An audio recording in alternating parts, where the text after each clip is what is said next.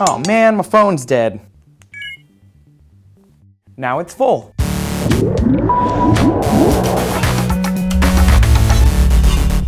Hey, Trace here for D News, and I have to say, if this technology pans out, we are in for some amazing advancements. Graphene is a one-atom thick, carbon-based, flexible, capacitive material. It's biodegradable, it's cheap to make, and it is the strongest material on the planet. Scientists have been working on graphene since the 1840s, and after 160 years of research, they finally made some in like 2004 using Scotch tape. Graphene is made from graphite. It's the same thing that you would find in a No. 2 pencil. And while cleaning a graphite rock with some tape, these researchers discovered they'd accidentally made graphene. Their discovery caused Andrei Geim and Konstantin Novoseliv to be awarded the Nobel Prize for Physics in 2010. Now that we know how to make it, scientists are working on what we can do with it. As we all know, batteries suck. They just suck. If there's a bottleneck with current technology, it's definitely batteries, and it's how crappy they are. They run out of juice, they die, they overheat, they take forever to charge, and they are environmentally disastrous, to be honest. What if we replaced batteries with graphene supercapacitors, huh?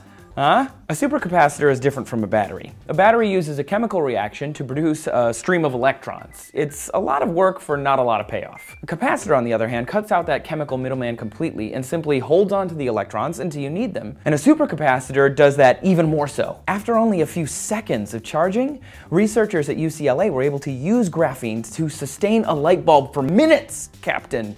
Minutes! They also found a cheap and quick way to manufacture graphene using an ordinary DVD burner and liquid carbon. So how is this going to change your life? In every way possible. If scientists and industries can get this technology to market, you could see a complete change in the idea of electricity storage. Cell phone batteries wouldn't only increase in capacity. I mean, that's nothing. They would also charge in seconds. Instead of going to a gas station, you could pull your electric car into a power station and charge the whole thing in minutes. And your tablet computer? Don't even get me started. Not only would it charge easily and quickly and have a great capacity, but as a bonus, graphene is translucent and flexible, so you could roll that baby up and stick it right in your back pocket. Another amazing thing is that graphene is just carbon. Essentially the same thing as charcoal. So when you're done with it, you throw it into the compost pile. You don't even have to throw it in the trash. Just take it to your garden and put it in with your plants.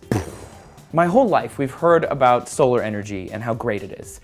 The only problem is we can't store all of the energy the sun sends us in a day. With graphene, we could print solar panels that store the electrons right there and literally save them for a rainy day. Seriously, I cannot wait to see where this goes. Can you tell I'm excited?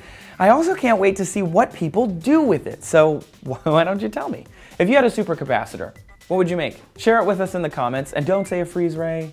Dr. Horrible has already got that taken care of.